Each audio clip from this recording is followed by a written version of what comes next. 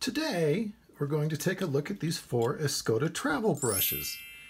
Now, I love travel brushes. I love their compact design. I love how high-tech they look. They look like something that belongs in a James Bond film or even something on Batman's utility belt. So today I'm going to take a look at these 4 synthetic Escoda travel brushes. We're going to compare them and see how they stack up next to each other. So stay tuned.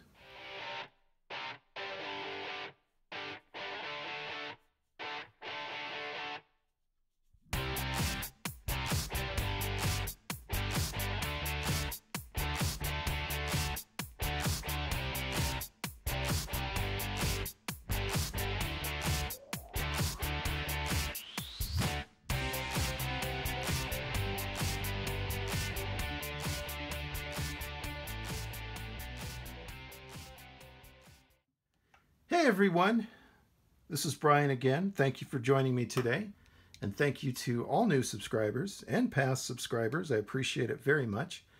I've been away for a couple of weeks. I've been off planet, but I am back and ready to share travel brushes with you guys.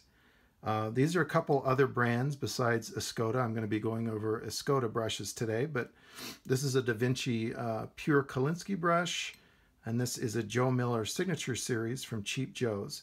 And I'm showing you these because these are a couple style of brushes that I've kind of found their way into the back of my art tackle box, if you will, because I like the Escoda brushes so much. The Da Vinci's are nice brushes, but I'm not a big fan of the thick barrel on the bigger brushes and just the transition from the ferrule to the handle there. It's a little bothersome to me. Also the Cheap Joe's brush. These are decent brushes, but they don't hold points very well, so I kind of got tired of those. Which brings us to why we're here today. I wanted to compare all 4 of the synthetic Escoda travel brushes that I'm aware of. Each one of them is a number 12, so that we're comparing apples to apples here in a sense. You know, we're not, when we look at how much paint they hold and that kind of thing, we're going to be on equal footing with each brush. So they're all the same size, number 12. The first brush here, I'll show you, is the Escoda Perla. Now this is a white synthetic brush. The Escoda website calls it a white Torre synthetic fiber. It's very soft. And is a far cry from white synthetic brushes from maybe 20, 25 years ago. If you've used those in the past, this is a far cry from that synthetic fiber back then. This stuff performs really well. It's very soft and holds a lot of water. Now, the website says that this uses 3 diameters of bristles and 3 lengths of bristles to achieve its perfect point, which I found interesting. So there's more than just one size bristle going on here. The website also mentions that this is a watercolor brush, but it can be used for acrylic too, in a pinch maybe. It didn't give it a high rating for an acrylic brush. The next brush up is the Escoda Prado, if I can find it. Now this brush, according to the website, imitates sable's colors, you know, natural sable bristles color. But also its spring and liquid retention. This also is made with 3 diameters of bristles and 3 lengths of bristles to achieve what you see here. It's a nice sharp point. So the website also mentions that this is good for both watercolor and acrylic. It gives it a pretty good score for acrylic. Next brush up is the Escoda Ultimo. Now this brush is made to imitate squirrel hair, and if you're somebody who uses squirrel, you know, or squirrel brushes, not a live squirrel, but squirrel brushes.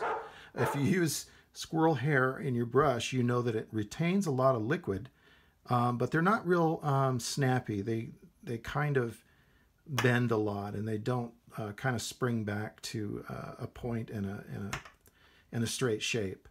So the benefit of squirrel and the benefit of this synthetic version of squirrel that Escoda has put into the Ultimo is that it holds a lot of water, holds a lot of paint, and is good for bigger washes and things like that. It is very soft, and according to the website, this is made only for watercolor. The last brush here is the Versatil, or I don't know how you pronounce it, Versatil. I just call it Versatile, the Versatile brush. This one, according to the website, has exceptional snap, absorption, and retention. And one of the main differences with this brush versus the other three is that it gives it a pretty good rating. Well, it gives it an excellent rating for watercolor, but it also says that it works with acrylic and oil. So this is probably a more versatile brush across different mediums. And not that you'd want to use this one brush for different mediums, between the mediums. But if you wanted to buy one for oil and buy one acrylic, or buy, you know what I'm saying, even though I'm getting tongue-tied. Anyway, so this is the Versatile. It's made with something called Kolinsky fiber, but it is a synthetic brush.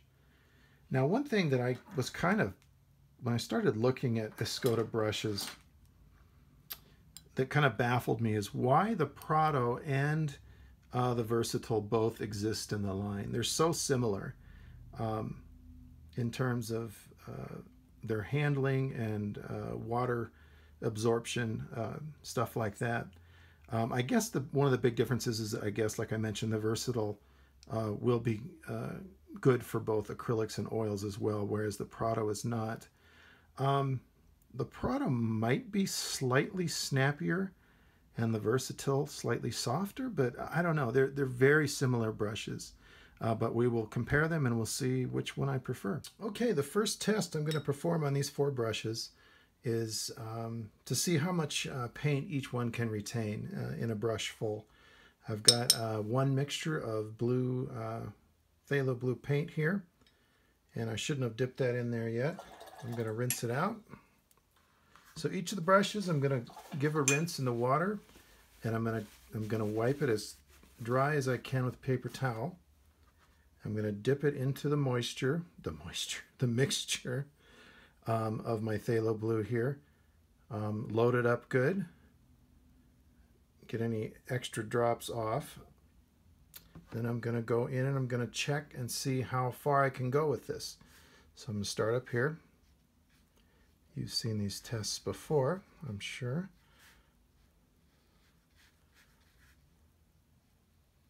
So I'm just going to see how far each of these brushes can go with one brush load.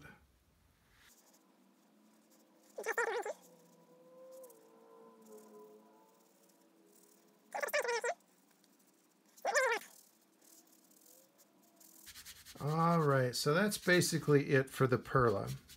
So it filled up one full bar and a little tiny bit of the next bar. Okay, next brush up is the Escoda Prado. Like the Perla, I'm going to rinse it in water and then get all the water out of there that I can. Okay, same mixture. Let it drop off any excess, the 2 extra drops there, which is I think what I got off the Perla. Okay, so let's see how the Prado does.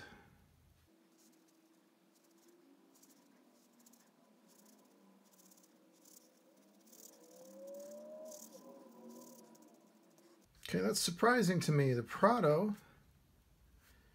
wasn't able to even fill 1 bar compared to the Perla, which did a full bar and a little extra.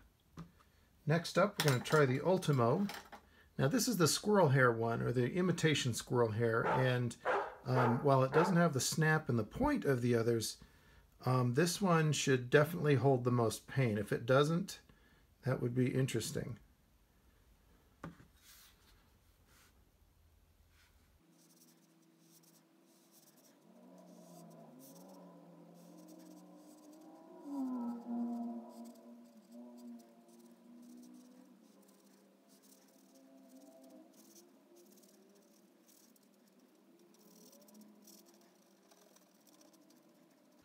Okay, so the Ultimo does outperform the Perla and the Prado so far in terms of capacity.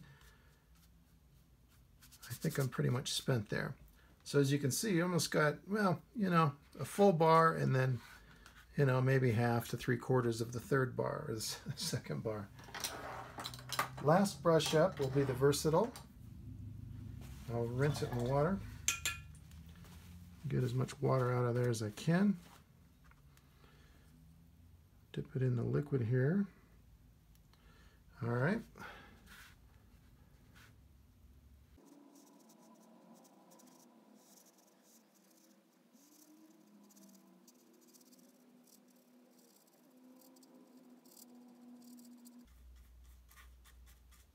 All right, so looks like the Versatil kind of lost all its paint before we finish the first bar here. So the Versatil and the Prado were the two that I was concerned about mostly because they were such similar brushes. It looks like you get a little more paint out of the Versatil than you do the Prado. Obviously the Ultimo wins here. And for holding paint, the Perla actually does a little bit better than the Prado and the Versatil. Got a full bar and a little bit more. So now between the Perla and the Versatil, that may be pretty negligible in actual practice. But I'm surprised the Prado isn't down here in this range with the Versatil. So there's that. That's how much paint each each one will retain and hold, and the Ultimo wins it. Okay, our next little quote-unquote test will be a look at the spring of the bristles, or the snap of the bristles, and how well they hold a point. So like with the other test, I will start with the Perla.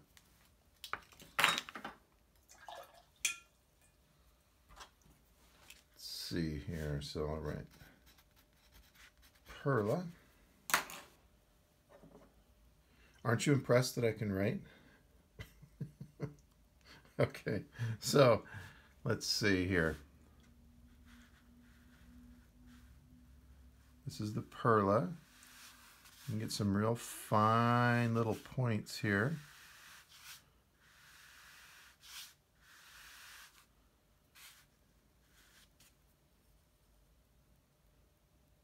It actually is performing very nicely in terms of getting some nice sharp little lines. Okay, cool. Next up will be the Prado.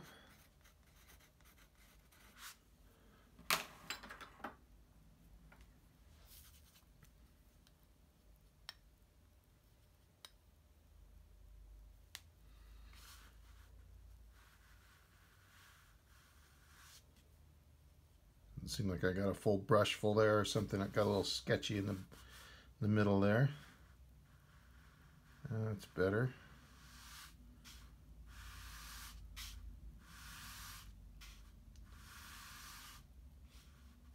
It's got good snap to it. Both the Perla and the Prado seem to have good snap, and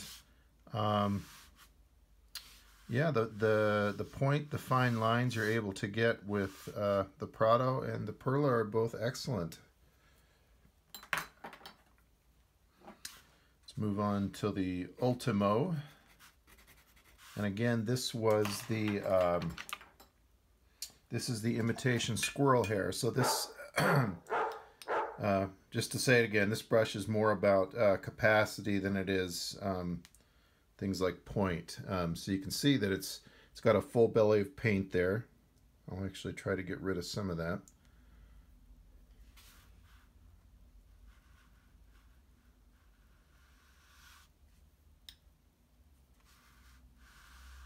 Now with the Ultimo, as can be expected, it's a little more difficult to get fine lines.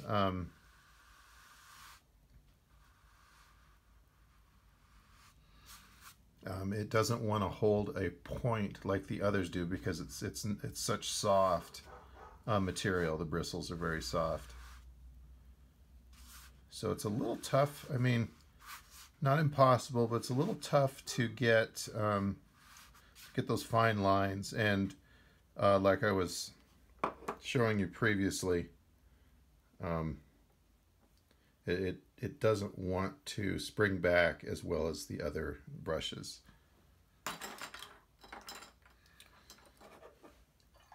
Okay, last but not least is the Versatil.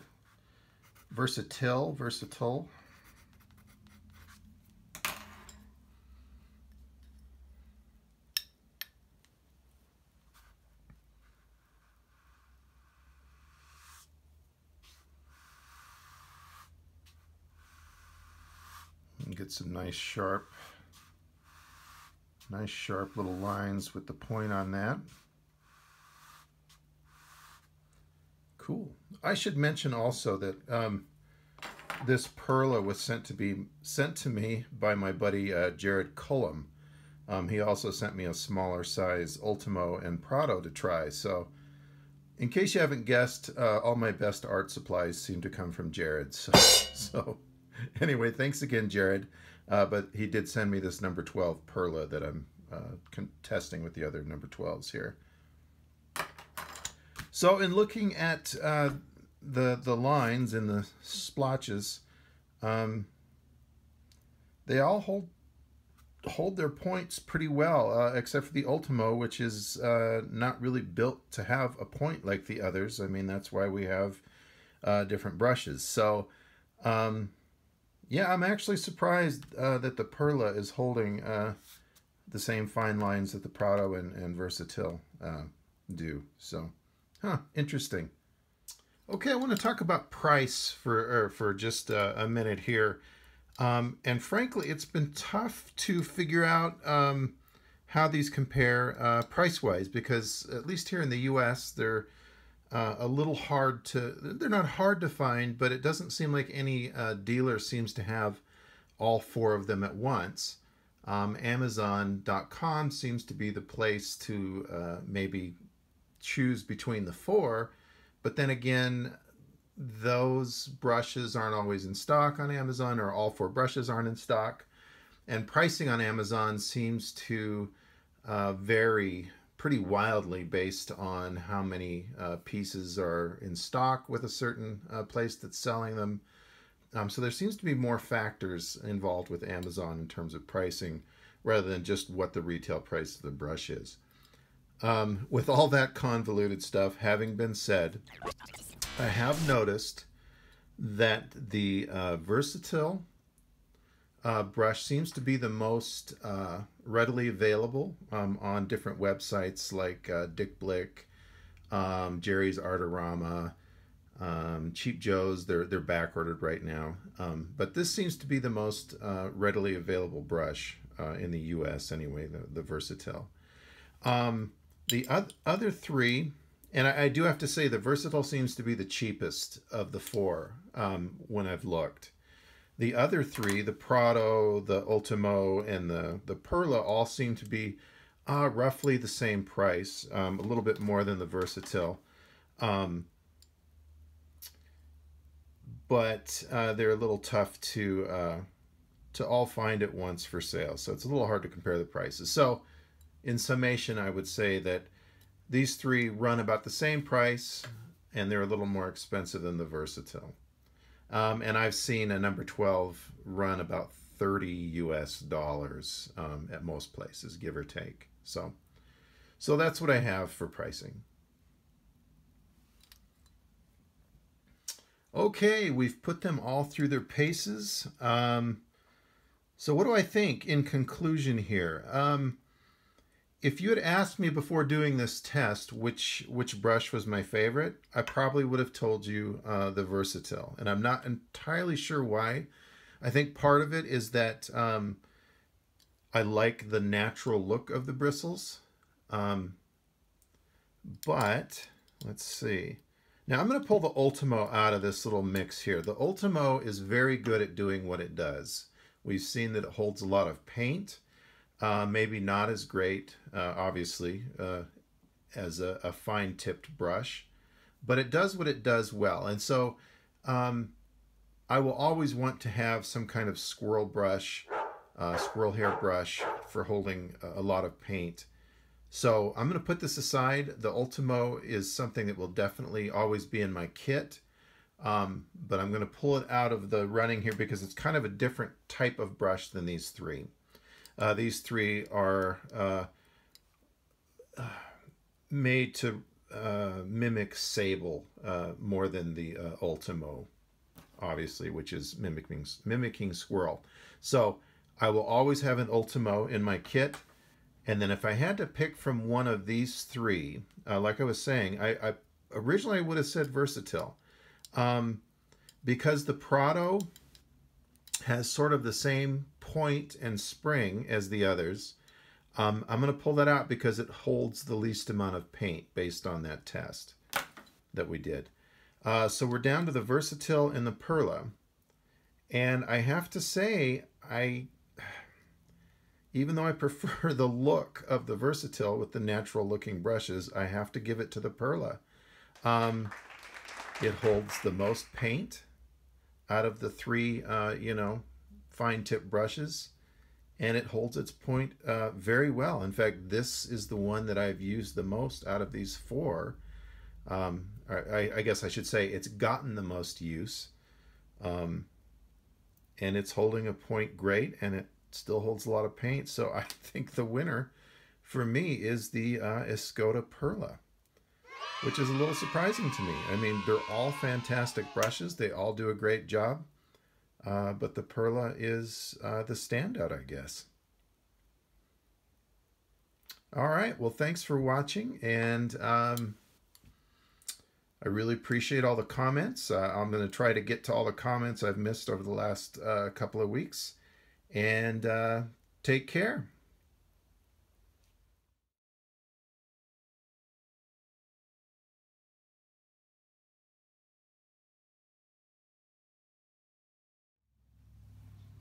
Hey, everyone.